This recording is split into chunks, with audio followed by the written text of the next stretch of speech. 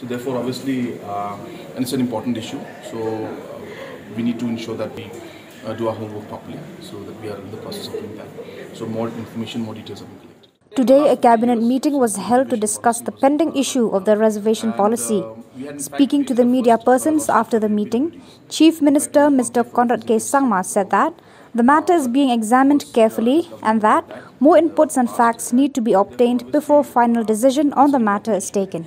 In the last 50 years, since the reservation policy was not put up, and we had in fact created a first roster for the PWDs.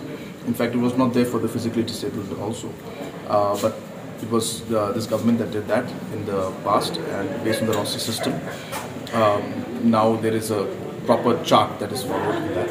And as the court is now directed, that this thing has to be looked into. So we are examining it now, and we are doing our entire review before we come to the final affidavit to reply to the High Court. So therefore, obviously, and it's an important issue. So we need to ensure that we do our homework properly, so that we are in the process of doing that. So more information, more details have been collected.